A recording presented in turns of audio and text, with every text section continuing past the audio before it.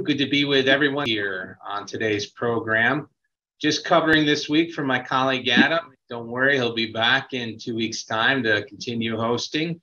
But really my pleasure to be back with you here. And we have another great panel today. We're going to cover a wide variety of topics that I think will be of interest to everyone here on today's program. And before we go into that, I do want to just give a little bit of background on COVID, as we like to do, and where things stand right now across our country and in New York State. So the slides that I like to use are typically from the Johns Hopkins Center and their CDC tracking area, which contains a lot of valuable information. You'll see from the next slide, which focuses on the nationwide statistics. I went back to April, which is, I think I did a few more programs after that, but was one of the last ones that I came in on. And you see where we were at from a timeline standpoint in April. Beginning of April, our 7-day average was about 19,000. We had 23,000 or so cases. Obviously still well below the peak that we saw in January with the Omicron and Delta variants. But since then, we've seen those numbers tick up. Certainly some variability since then, and more recently some positive negative trends. But we're still well above the 7-day average that we saw in April. And our aggregate number of cases are also significantly higher. So we'll, of course, want to continue to keep an eye on this. Fortunately, no major spikes like we saw before here in the historical data. Just to give you on the next slide a little bit of additional sense of the trends right now, I think the trends here of late, certainly for the last 2 months, again, I think are generally positive. We see the case numbers declining. We don't see a major increase in the death trends, which also is a lagging indicator. So that's consistent with that. And also we see the admissions declining for hospitalizations as well. All good news, I think, in terms of the trends, and hopefully that continues. Here in New York, we're seeing our own trends. The next slide will have the current timeline for you as well.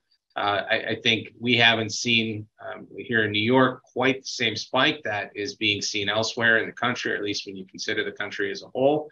Our 7-day average is higher, and not significantly higher, but when you look at the actual numbers, we're just going up from 3,500 to 4,400 in terms of the 7-day daily average, and an increase as well in our number of cases, but the overall number, still a far cry from what we're seeing nationally.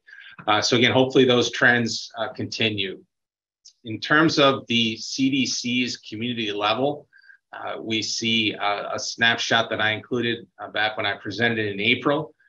We saw a state that was almost entirely low in green, which was good news, but we did have some concentration at that time in central New York, as it turned out. The snapshot to the right is taken again from the CDC's website today. That shows that we continue to have low rates across a large majority of upstate New York, with some moderate rates, and then higher rates down close to the city and on Long Island. So that's consistent with what we're seeing in terms of the statistics that I shared. Hopefully, when I'm back on, maybe in a few months, the guest host again, we'll have a state that's entirely green. Certainly my hope there, as well as yours, I'm sure.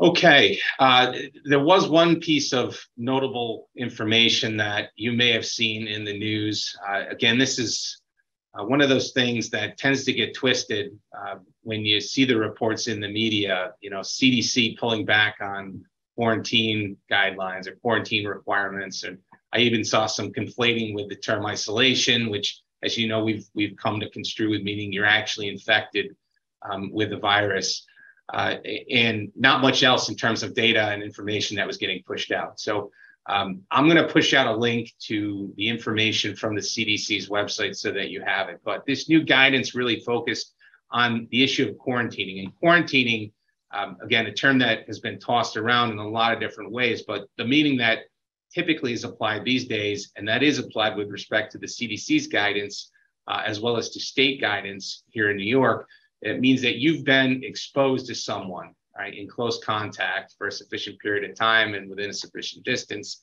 who is positive.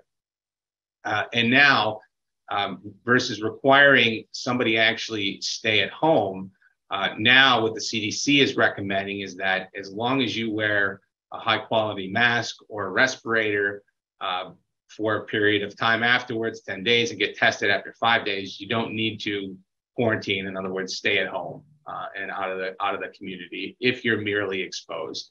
So the link I'm going to send you contains the full guidance. I included just a snippet of some of the other guidance that's been in place here, just so you have that as a reference. But again, this is one of those things that the requirements will continue to evolve and change. And again, I keep that folder on my desk of the latest information when it comes to benefits, quarantine requirements, isolation requirements. I encourage you to do the same so that you can refer to it. And as these issues come up, refer to those documents so that you have the latest guidance that is out there. Of course, we're available if you have any questions or concerns on that front. Okay, so that's the brief update on where things stand with COVID right now. It's my pleasure to introduce Teresa Rusnak. Teresa, as many of you know, is a frequent presenter here on the weekly webinar and tracks many developing legislative issues here in New York and otherwise. And Teresa asked to present today to everyone on a piece of legislation that she has been keeping an eye on with respect to transgender workers here in New York. So Teresa, great to have you with us. Take it away. All right, thanks, Andy, and hi, everyone. I think most of you probably recognize my face or my voice by now, but I'm always happy to be here with you. Before I get to the transgender workers, there is one question we're getting a lot. I see in the chat about the COVID sick leave. That New York State COVID-19 leave does not have an expiration date.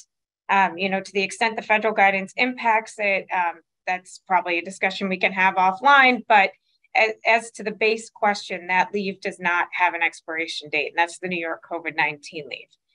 But turning now to my topic, Kathy, if I could have the next slide, as Andy mentioned, this is legislation that has recently been passed. So on August 10th, just last week, Governor Hochul signed into law a Senate bill, and it is a law directing the New York State Department of Labor and the Division of Human Rights, so two agencies that employers in New York State deal with a lot, to study the employment rates of transgender people within the state. The purpose of the study is to determine whether a disparity exists between the employment rate of trans people and other residents of the state, and specifically whether discrimination is a barrier to the employment of trans people. The study will determine what changes should be made to state policies and what laws should be passed to eliminate any such disparities. So basically, this is just a study at this point. This is something that the respective departments are going to undertake and report back to the governor on at a date that is not specified in the law. But I thought it was a good time for employers to brush up on some reminders to make sure that you're not part of the problem, perhaps leading to this disparity that I think the state is expecting to find. So Kathy, if I could have the next slide. So just so we're all on the same page, and certainly this isn't going to be a be-all, end-all type of presentation on gender identity and gender expression. That's a much longer presentation, and frankly, one of my favorite ones to give. But just as a reminder for everybody listening now, transgender is a term that includes the many ways that people's gender identities can be different from the sex they were assigned at birth. It's different than sexual orientation. There's a lot of different terms that trans people use to describe themselves. Sometimes it's shortened to just trans, trans plus, or trans female, or trans male. It's always best to use the language and labels that the person prefers or asks you to use. And not only is it always best to do that, it is very likely illegal not to. So Kathy, if I could have the next slide. As a reminder for employers in New York, we have the Gender Expression Non-Discrimination Act that was passed in 2019. It adds gender identity and expression as a protected category to the New York State Human Rights Law, which is our law that protects employees in New York on the basis of many categories like age, race, disability, and all the other protected categories we more typically think of. So gender identity and expression is in that list as well. I have the legal definition for that included for you here. That's how the law defines gender identity and expression, but it generally protects the way a person expresses gender through speech, dress, and behavior, and the way that they identify themselves. So as a reminder to employers, you cannot discriminate against employees on either of those bases. under New York law. If gender identity and expression aren't part of your equal employment opportunity policies or your harassment prevention policies, I recommend that you amend those and add it. Next slide, please. As a reminder, we now have protections for gender identity under federal law as well. This came in the form of a Supreme Court case, and I have the name for you there. But basically what happened in this case is an employee worked as a funeral director and worked as a male for several years, but then told her employer that she would be coming to work wearing women's clothing. 2 weeks later, she was terminated because of the funeral home and her employer's belief that her gender identity would be upsetting to customers and that her gender identity in general was a violation of the owner of that company's religious beliefs. The Supreme Court held on June 15th, 2020 that this was illegal and thus affirmatively said that gender expression and gender identity are protected under federal law. So we now have dual protections under federal and state law. It's particularly important for employers to be aware of those and to make sure they're not discriminating against employees. Next slide, please. As a reminder, because sometimes I hear, she's not really trans or she's not really this or that because she hasn't done X or Y or Z. And so as a reminder for employers, transgender, or as we sometimes use the term gender expansive, people do not have to do any of the following to be legally protected. They don't have to change their legal name or ask to be called by a different name. They don't have to change their pronouns or have surgery or take medications, including hormones. They don't have to dress in a certain way, and they don't have to produce medical records verifying, in quotes, a transition. Next slide, please. As a reminder for employers, the failure to use correct pronouns in the workplace is a violation of the New York Human Rights Law. I'm not talking about inadvertently forgetting once in a while. But the sustained use of incorrect pronouns has been held to be a violation of the New York Human Rights Law. Certainly, I know the Division of Human Rights looks at it that way. Failure to allow employees to use the group restroom that corresponds to their gender identity is also a violation of the New York Human Rights Law. So you can't, as an employer, say trans employee or non-binary employee or gender expansive employee, you must use this single stall restroom. You have to allow them to use the group restroom or locker room or changing room of their gender identity. And then as a final reminder, employees may be eligible for an accommodation or leave if they are diagnosed with something called gender dysphoria. This is an actual medical diagnosis, and it's based on a discrepancy and the physical and mental distress that can cause between a person's assigned sex at birth and their gender identity. If someone is diagnosed with gender dysphoria, that would be an exception of when you can ask for medical records to verify the need for any accommodation or leave that they might need. Next slide. Okay, and I think that's it. Thanks, Andy. I appreciate you having me on, and I'm sure I'll be back with you all soon. Teresa, thanks for that update and the reminders. All very good and helpful information for our clients and friends of the firm to keep in mind. Again, Teresa's contact information and all our presenters' contact information will be available on a slide at the end of the program here.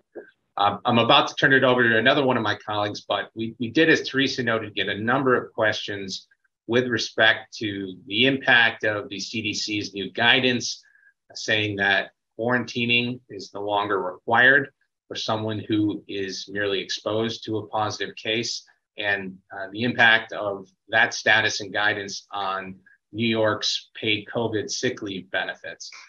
What I would tell you here is that this is an issue that's developing. I have not had occasion to look at whether the New York State Department of Health or other state officials have affirmatively adopted this guidance. But I will say typically that's where they look to. The CDC is their source for what the isolation or quarantine requirements will be issued out here.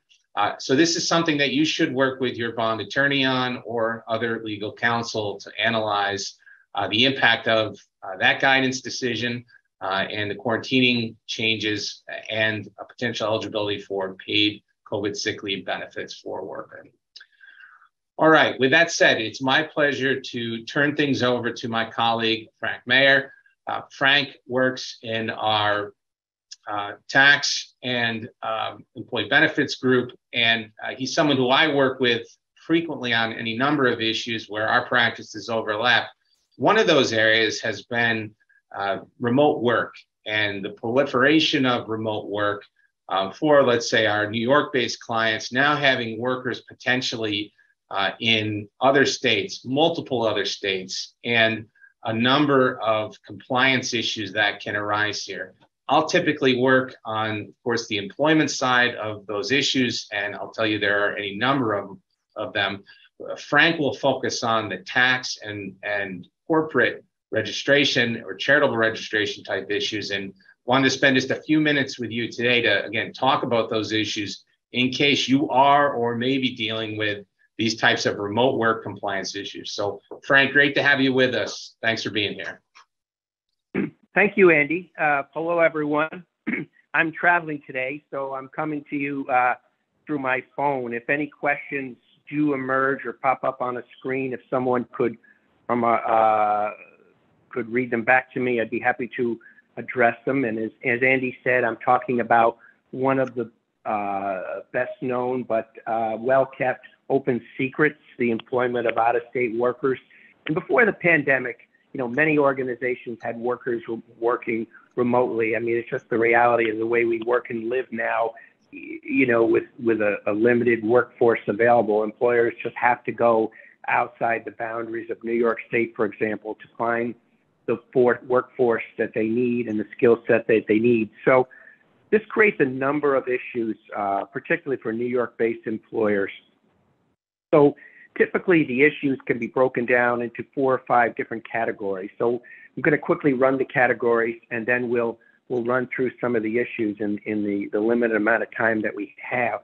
So first is the employer registration, registration as an employer of an out-of-state worker. The registration as a business, because the business has an out-of-state worker, that business being either a not-for-profit or, let's say, a for-profit corporation or LLC, the income tax issues, the sales tax issues, and the applicable exemptions to those registrations. And then the New York State withholding tax issues for out-of-state telecommuters under the wonderful New York State convenience rule. And then probably going to, given the time we have, a topic for another day, many employers now have employees working abroad, either U.S. expatriates or foreign-based persons working abroad from home or at a foreign office. So first, let me turn to employer registration. So if we take away nothing from today, the fundamental thing that I want to leave everyone with is that wages are subject to taxation in the jurisdiction where the services are performed. It doesn't matter where the employer is based. It matters where the employee is based. If we have a New York-based employer and that worker is working in Des Moines, Iowa, then that's where those wages are subject to taxation. If that person is working in London, England, then that's where those wages at a minimum are subject to taxation, because every jurisdiction wants to carve its pound of flesh. So again, wages are subject to taxation in the jurisdiction where the worker performs the services, even if that person is sitting at home or out of state at their kitchen table in their pajamas. In addition to that, the employee benefits like unemployment insurance, workers' compensation, and other lawfully required benefits are required in the jurisdiction where the services are being performed. So people say, well, gee, I have a person working in North Carolina.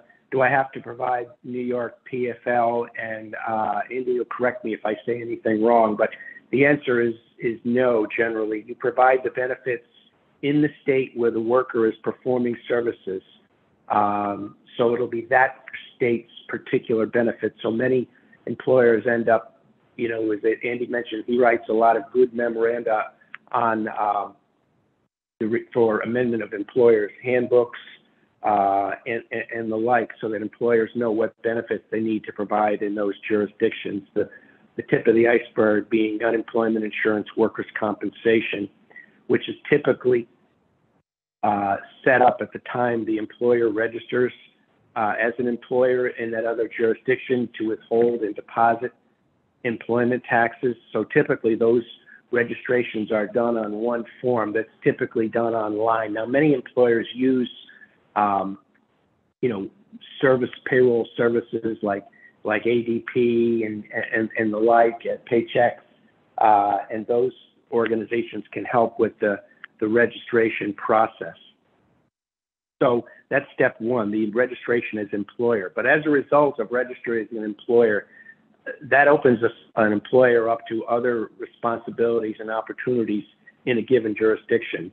And so I would say that would be the business registration, in some cases the corporate income tax and sales tax registration, or in the case of a not-for-profit, the not-for-profit registration issue. So if you're a for-profit business, having an employee in the state, even a person who works in the back office, may cause the corporation, let's say as an example, to apportion some of its state taxable income away from New York and toward the other jurisdiction. Well, that's not all bad, because maybe that jurisdiction has a lower effective corporate tax rate than New York. The concern is, of course, is the extra compliance and having your accounting firm prepare an additional corporate return. But it doesn't necessarily mean you're going to pay more tax or duplicate tax. It means that some of the income may be pulled away from New York and apportioned to that particular jurisdiction. And again, tax-exempt entities may need to register and file a UBIT tax return, unrelated business taxable income return, and some jurisdictions don't require a not-for-profit entity to register for an exemption from corporate taxes, or only require a filing if there's any unrelated business income to be reported by the tax-exempt organization overall. Some states have no filing requirements. So another issue is that having an employee in the state may create nexus for sales tax purposes, as well as income tax purposes, or UBIT, unrelated business income tax purposes, in the case of a not-for-profit organizations. So if you're a tax-exempt entity, you might have to file for an exemption from sales tax, or if you want to make exempt purchases, there may be a requirement to file. And again, if you're a tax-exempt entity, you may need to register with the Office of the Charities Bureau of that particular state, with the AG, or other equivalent government organizations.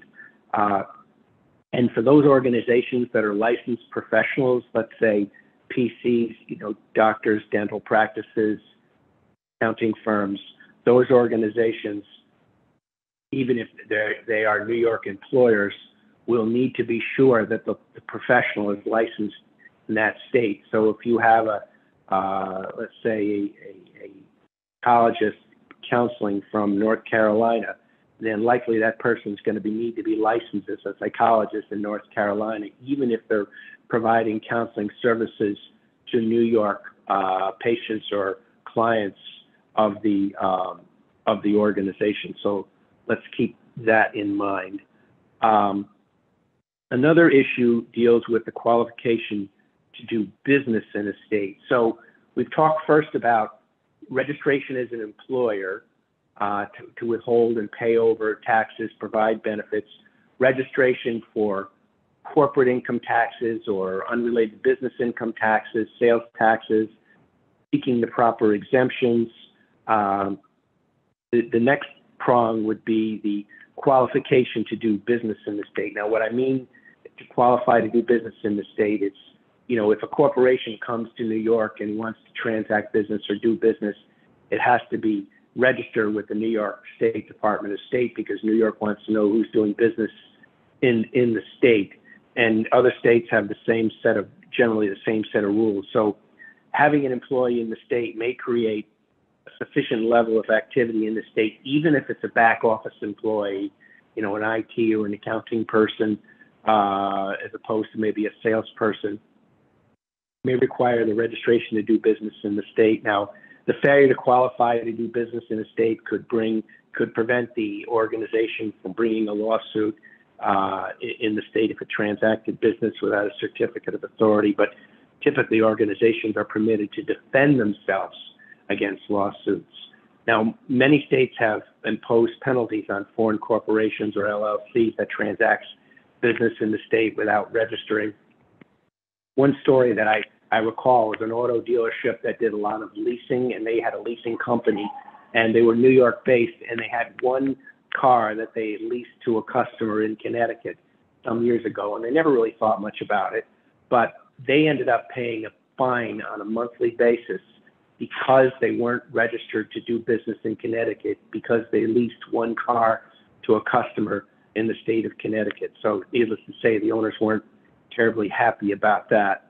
And some states, I understand, have gone as far as to potentially impose penalties individually on officers and directors of non-compliant foreign corporations. So, the registration's probably, $100, $150 a year, and often you typically have to have a registered agent in the state. But, out of an abundance of caution, it's usually best to go ahead and register in the state just to make sure that none of those jack-in-the-boxes pop up on the organization or its officers.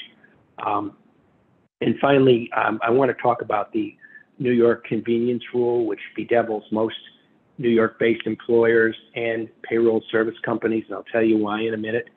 The New York convenience rule says that a New York-based employer has an employee working out of state for the employee's own convenience as opposed to the convenience of the employer, then the days worked out of state for that out-of-state employee are considered New York work days.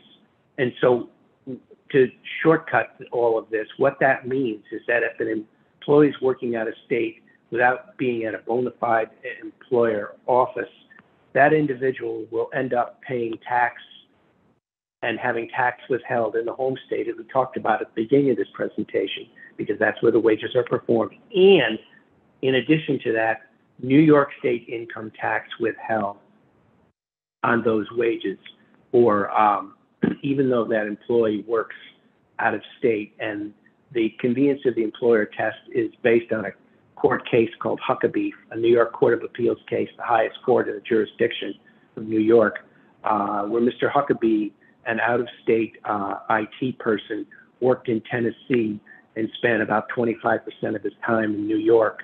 But Mr. Huckabee ended up having to pay income tax on 100% of his New York income. Footnote, Tennessee is one state without a state income tax, but that had nothing to do with the decision. So the New York State has adopted a policy of determining a facts and circumstances safe harbor test. They've published certain factors that an employer has to meet in order to see if an employee is working out of state for the convenience of the employer as opposed to the employee's own convenience. I have yet to see virtually anyone meet those requirements.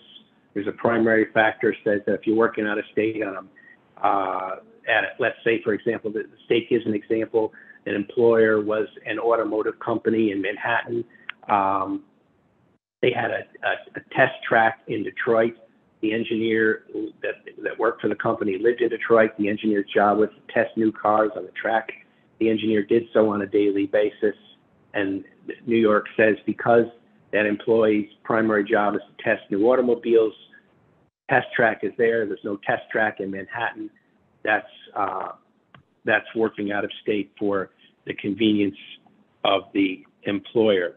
In absence of meeting that, there are 6 secondary factors and 10 ancillary factors, which I've never seen anyone meet. Secondary factors to run quickly is that the home office is required of a condition of employment. The employer has a bona fide business purpose for having the employer office. The employee performs some of the core duties at the home office. Most people meet that one. The employee meets or deals with clients or customers on a continuous basis at the home office, which goes to show how outdated this statement from 2006 is, position statement from New York State, because people meet virtually now, but New York doesn't recognize that for tax purposes. And another one is that the employer doesn't provide space and the employer reimburses expenses for the home office, typically 80% or more of the expenses. So, and then you've got to meet, in addition to 4 out of 6 factors, 3 out of 10 other factors, you know, like having a separate telephone line and the like. So it's almost an impossible bar to get over, and it's almost a formality to review.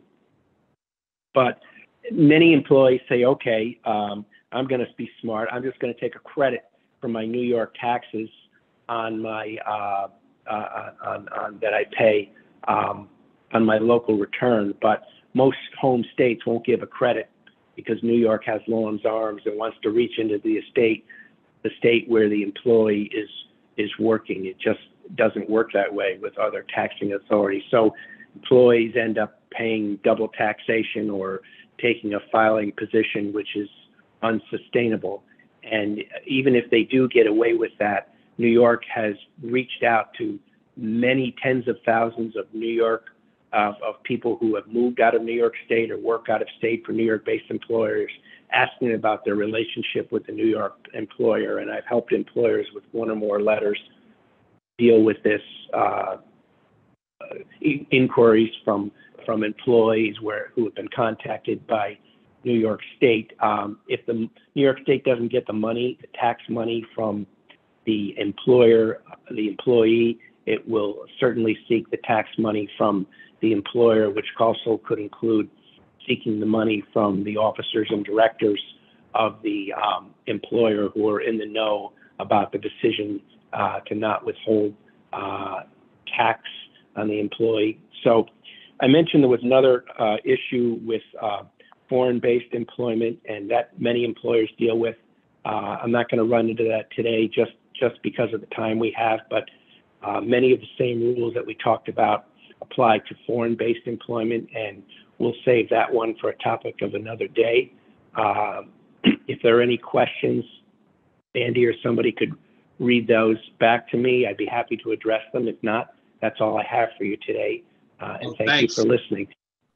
Frank, thank you. I think you covered the questions or answered them during the course of your presentation, but and we certainly welcome you back anytime to talk about some of these foreign compliance issues. I think for folks listening, obviously there's a wide swath of compliance issues that come up, certainly in the tax realm, as Frank covered here, and as well as in the employment realm that you're going to need to be mindful of. And I think this really stems from us as employers when COVID hit, right? Just getting through the day, right? Getting through the week. People working from home, and home was in a lot of different areas across the country. And we just were getting the job done at that time. And now that's morphed into the dynamic where these remote work arrangements have proliferated, they're preferred, they're workable. And now we have to, and we're seeing clients start to dive in and examine these very important issues with a remote worker who is going to operate, let's say, in California or Florida or Washington. And we do need to be proactive in addressing these issues. Fortunately, we have Frank and other professionals here at the firm who can be of assistance if you do have questions. But this is certainly not an area where you want to stick your head in the sand. So Frank, thanks again. Appreciate you being with us. Just one last comment, Andy. We always, sometimes employers don't always know where their employees are working. So it's good to have a policy that requires prior written consent to allow an employee to telecommute from an alternate location. We like to say that the employer is always the last one to know. Yeah, that's true. I have definitely seen that be the case before, that an employer was surprised to learn somebody was working remotely in one jurisdiction when they thought they were domestic. So thanks again, Frank. Appreciate it. Pleasure, Andy. Thank you. You're welcome. Next up, I have my colleague, Jeremy Scher. Jeremy's here. He's a litigator in our Rochester office. And for those of you in attendance here, you want to talk about service of process. And in my realm, this comes up in a couple different ways with some frequency. One is where we've gotten a demand letter from an attorney representing, let's say, one of our former employees, asserting a claim, threatening to commence action. If there is a resolution, there's no resolution. So we're waiting for that suit to get filed and processed to be served on the employer and perhaps individuals. And the other where out of the blue, you got a process server walking around looking to serve and maybe even hands you legal papers and says, you've been served. So Jeremy asked to come on and talk a little bit about that issue as maybe relevant to you, and then kind of use some experiences of his own to illustrate the importance of this issue. So Jeremy, great to have you with us. Thank you. Thanks a lot, Andy. So service of process, which is the legal mechanism for informing a defendant that the plaintiff has sued them, is a very contrived and artificial concept that a lot of lawyers don't understand, and certainly a lot of non-lawyers don't understand, because no one's breaking open the statute books and reading about how this service concept actually works. And a lot of times it does not make sense. So my theme here is going to be a pretty obvious one. If you have any doubts as to whether there's a lawsuit pending against your business, then you can reach out to us because we can find out. So let me give you an example of how you can be sued and not know it. If you have and this also dovetails with what Frank was just talking about, getting authorization to do business in New York through a corporation or an LLC or an LLP. Let's say you have a business in New York and you registered as an LLC with the New York Secretary of State.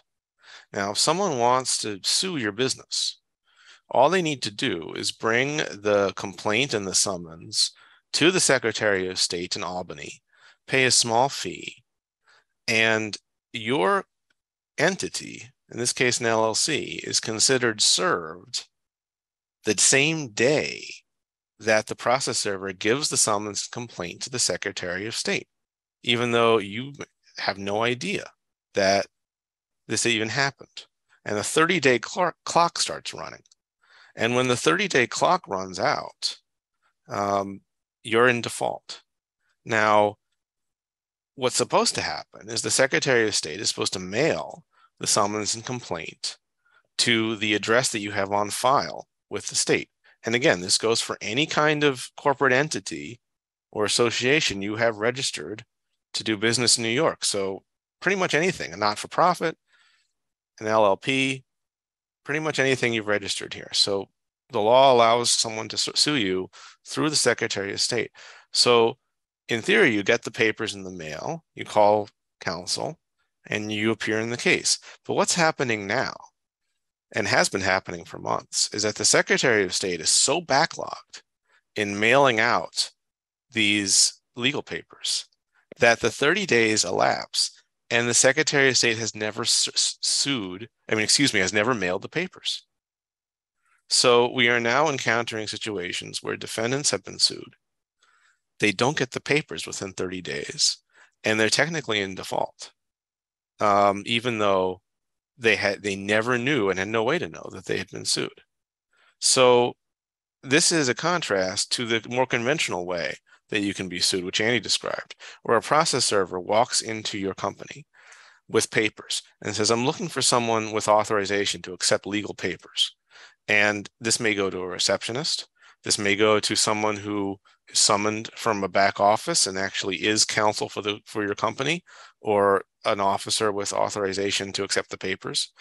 And that person may say, yes, I'm the person with authority. I'll take the papers. And in that case, it's sort of the flip side of what I described with the Secretary of State. In that case, the clock starts running immediately as soon as the person accepts the papers. And the time to respond can be as short as 20 days. And if you don't respond within 20 days by submitting some sort of answer or response to the complaint, then you're in default. So what does that mean, being in default? Well, something that most people don't know is that if you are in default in certain types of lawsuits where the amount that the plaintiff is seeking is stated clearly on a document, for example, a suit on a promissory note, I promise to pay $1 million. Or a suit over a contract that has a liquidated damages clause. If you breach this contract, then you must pay me $1 million. Then here's the little known fact. If I get a default against your company, I don't even need a judge to get involved. I can bring a set of papers to the Monroe County Clerk's office or whatever clerk's office is involved in this suit, and I can get a judgment against your company, again, without any judge ever being involved. I can enter that judgment, and then I can start serving post-judgment executions and subpoenas on your company. So how do I know this? Because I've done it. I have a $1 million default judgment against a defendant that registered to do business in New York. I served it through the Secretary of State, but I also sent a courtesy copy of the papers to its lawyer. And the lawyer claims that he never told his client about the lawsuit. The Secretary of State, according to this defendant, never sent the papers. And the defendant defaulted. And because we were suing under a liquidated damages clause that said you owe $1 million if you breach, I didn't need to go to a judge. I got a default judgment from the clerk. And the defendant hired a reputable law firm, moved to vacate the default judgment. And the judge said no, because the defendant had not met the standard to vacate a default judgment. And that standard can be more difficult to meet than you may think. Not only do you have to show a legitimate excuse for not knowing about the case, for example, the Secretary of State never sent me the papers, but you have to lay out your defense. And while laying out your defense is not held to the same standard that it would be, say, at trial, it has to be has to make a showing of being meritorious. It can't just be a flimsy statement that, oh, I don't owe this money, or for some reason plaintiff isn't entitled to get this money. You have to actually lay out facts that, if true, would would create a defense. And that is not something you want to do at the beginning of the case. You do not want to lay out your defense at the very beginning before you've had a chance to investigate the case. And in the case that I'm working on now, the defendant didn't make the sufficient showing and is still trying to lift a $1 million default judgment. So there are two main points I want to make are these. One, if you have any concern that you've been sued, we'll help you. Avoiding a default once lawyers get involved is very easy. You can get an extension. You can submit an answer. You can make a motion. There are all kinds of things that we can do to prevent a default from occurring. What you should not do is be in a situation where if you hear about a lawsuit, you don't investigate.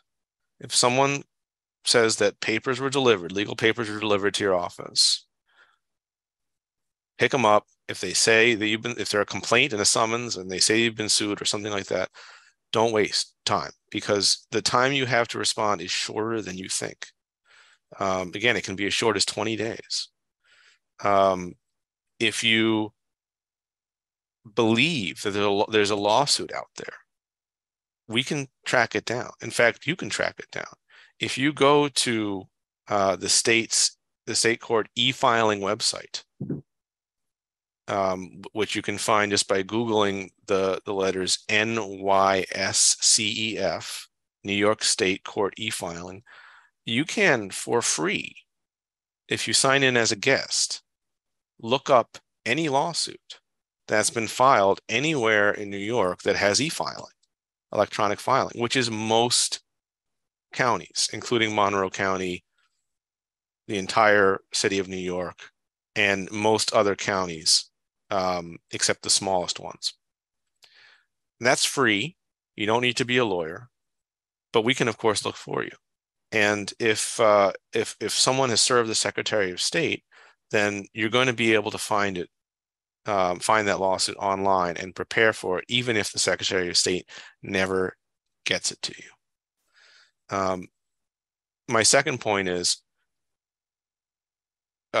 if you do hear about a lawsuit through any source, it always pays to confront it rather than avoid it. Even if you think the lawsuit is bogus, even if you think the lawsuit is filed out of bad faith, avoiding it is a bad idea, because a default judgment is not something you ever want to have to deal with.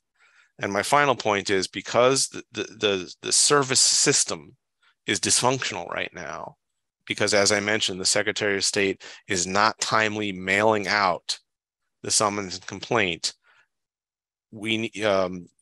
businesses need to spend more attention than usual on working with counsel to understand whether they are subject to a lawsuit, whether there's something pending against them, and if so, how to address it and avoid a default. Jeremy, thank you.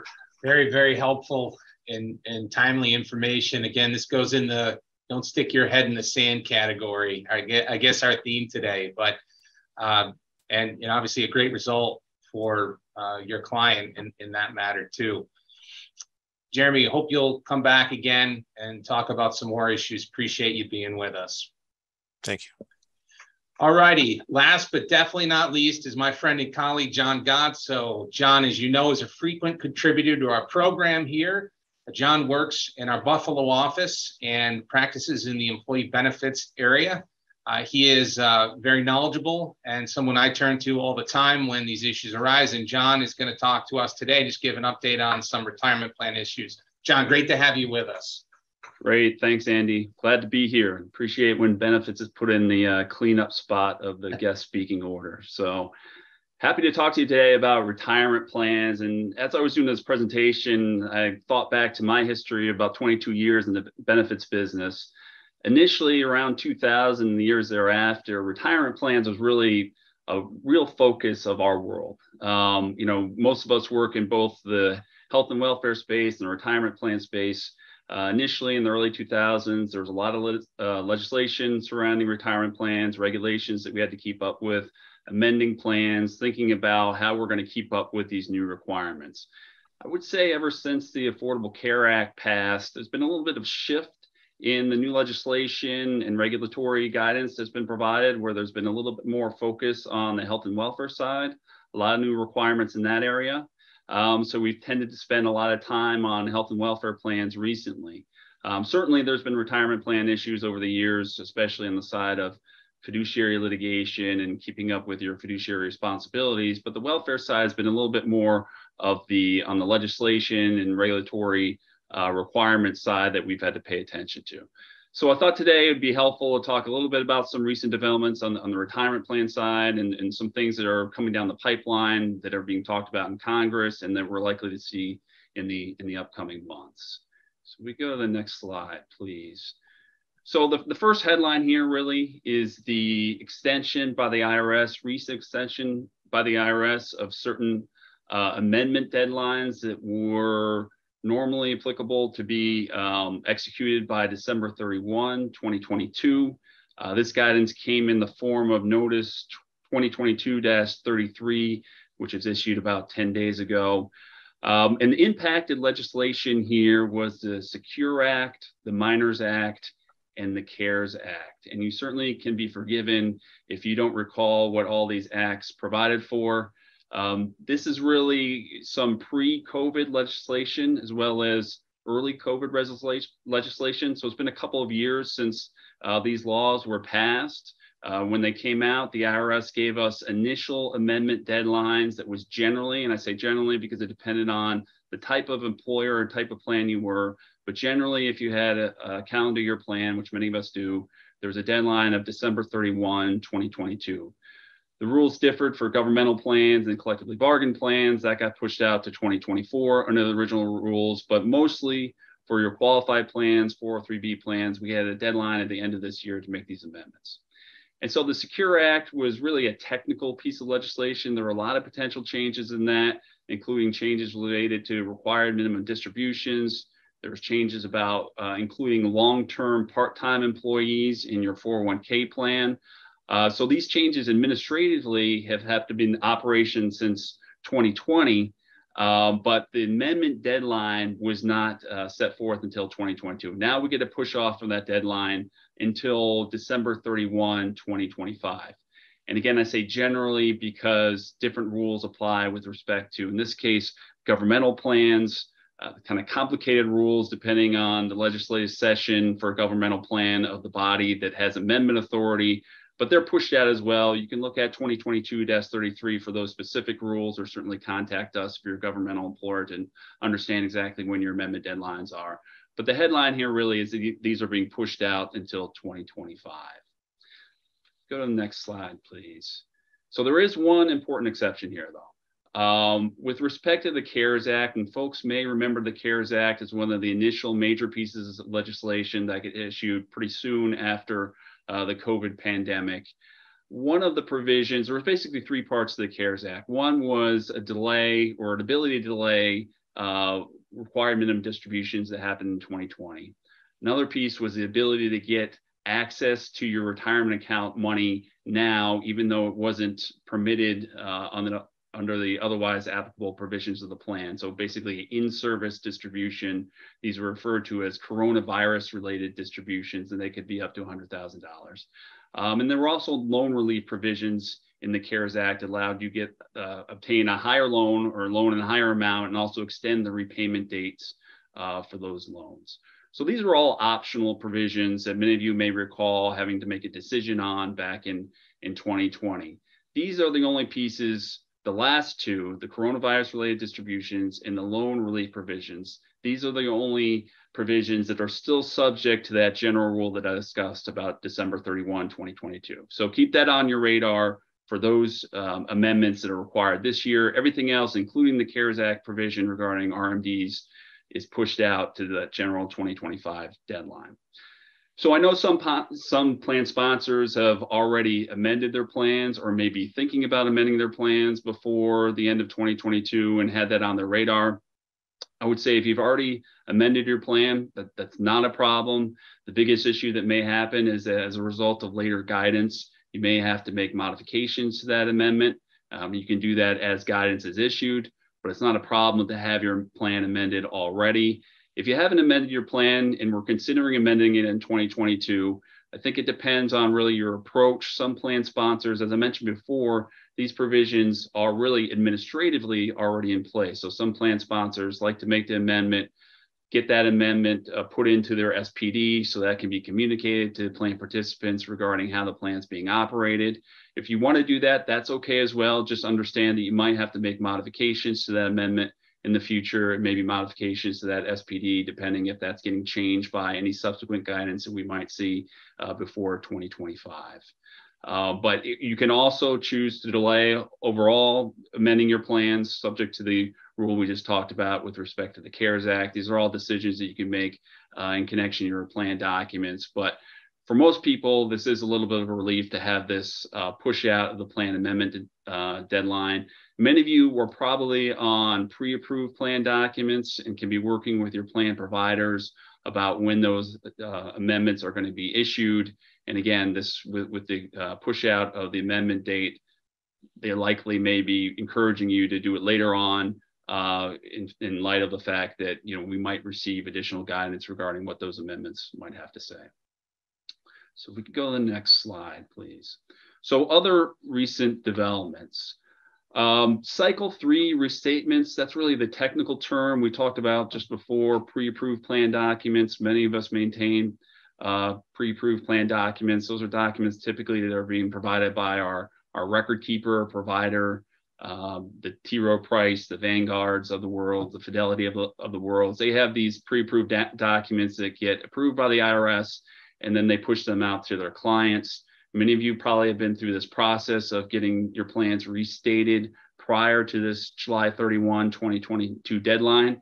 If this is news to you and you are on a pre-approved document, there are steps that can be taken. meaning if you've missed this July 31, 2022 deadline, you can utilize the IRS correction program referred to as EPCRS.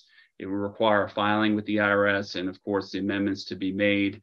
There is a compliance fee associated with the EPCRS submission. But if you have missed a deadline, there are steps that can be taken to put your plan back into compliance. And that issue, if you missed the July 31, 2022 deadline, dovetails into a couple of issues that we've talked about a little in the past on this program, but it's always helpful to have reminders of. This EPCRS program is really a great program for plan sponsors to utilize. The IRS, as well as us practitioners, understand that the operation of qualified plans is complicated. Mistakes can happen. The EPCRS gives you the opportunity to either self-correct or go to the IRS and do the mea culpa, say, hey, we had this problem, here's our proposed correction, here's what we're going to do. And if you do that on a self-correction basis or going to the IRS through the correction programs, you can avoid much larger penalties that may apply if the IRS finds out these problems on audit. So we always like to encourage participation in EPCRS. Recently, it expanded its self-correction opportunities. In general, under EPCRS, there's two avenues: either self-correct, meaning you do it in-house, you don't have to go out to the IRS and seek their approval, or the second option is to go to the IRS, get a compliance letter from the IRS regarding the particular issue. Many employers prefer, for many reasons, the self-correction opportunity or avenue. And as a result of recent iterations of the EPCRS program, those self-correction opportunities are expanded. The ability to make retroactive amendments, for example, with respect to plan operational issues, the ability to fix a common issue, which is failure to make proper deferrals under a 401k or 403b plan, for example, can be corrected under EPCRS. So I'd encourage you, if you're experiencing operational difficulties, to think about the EPCRS program rather than what we've talked about a few times on this program today of sticking your head in the sand and hoping you're not going to get that IRS audit. So speaking of IRS audits, we have spoken about this on past program, the new IRS pre-examination audit program, but I thought it was worthwhile mentioning again. This is a new pilot program being offered by the IRS. So instead of just getting a letter saying, hey, you're being audited, put together all these documents for us, send it to us, and expect an examiner to visit your office within 90 days. The IRS is now changing, at least under this pilot program, to send you a letter saying, okay, you are going to be under audit. We will give you a 90-day period to look at your own plans, tell us, do a self-assessment if there's anything wrong with your plans or any issues with your plans, and then you have the opportunity to provide a proposal to make those corrections. So it's basically an opportunity for you to make the correction without potentially facing much higher fines that can happen as a result of just the audit program where they're coming in, and if the IRS finds the problem, you're subject to a much higher penalty structure. So that's in place now. Again, it just goes along the lines, I think, of the IRS really wanting us as employers to make self-corrections to the extent that we find issues with our employee benefit programs. So the last two pieces I'm going to mention here today, the Inflation Reduction Act and the Secure Act 2.0. Many of you probably read about the Inflation Reduction Act. I think it's going to be signed by Biden today. I haven't read, he might have already signed it. There really are no significant employee benefit provisions in that act that impact retirement plan sponsors. What is in there that I'll just mention is additional funding for the IRS. I think it's 90 billion, if I'm not mistaken, or 80 billion for the IRS, 46 of it related to enforcement activities. We don't know yet how that's going to impact employer plan sponsored audits. You know, we can only guess that it might increase that audit activity. If you've been involved with the IRS really since COVID, it's really had issues with respect to its audit programs and communications. And I think as a result of this additional funding, we're likely to see maybe a more robust program, audit program in the employee plans world. So something just to think about when you're looking at an issue with your plan and deciding whether to correct it or kind of roll the dice on an audit. We may be seeing more audits down the line due to this additional funding. Last, I'll just mention Secure Act 2.0. This is something that's been passed by the House. We'll still maybe see tweaks in it down the road here, but it's pretty assured in some form to be finalized. I mean, many people are saying probably by the end of the year, maybe effective 1/1/23. In the Secure Act 2.0, there's provisions relating to a further increase in the required minimum distribution age to 75, expanded catch-up contribution opportunities, and also, as it stands right now, a provision that require automatic enrollment in certain plans. Many of us maintain automatic enrollment in our plans now, but this would be a more broad program that adds requirements for employers. So those are some of the things that we can look at or expect to see in the future. Always stay tuned for further developments. Certainly, if you have questions, you can call me, the employee benefits attorney you work with, or the bond attorney you work with, and we look forward to working with you. So with that, Andy, I'll throw it back to you. Great. John, thanks for that update. Very, very helpful. Much appreciated. And I'm sure we'll welcome you back as you continue to track these issues. I'll just add $90 billion in funding to the IRS for enforcement purposes, or at least a chunk of it. That got my attention right from the get-go. And once again, I think it's that ounce of prevention is worth a pound of cure sometimes when it comes to tax-related compliance matters. And John is a tremendous resource for those of you who are seeking to maintain that compliance and get out ahead of issues that potentially could arise. So, John, great to have you. Everyone, you'll see the presenter's contact information on this slide here. Please feel free to reach out to them or to your favorite bond attorney if you need any assistance. Sorry we ran over a bit today, but it was some important information for us to cover. We appreciate you being with us. For those of you who are clients, we appreciate you being our clients. In the meantime, be safe and be well. We'll see you soon.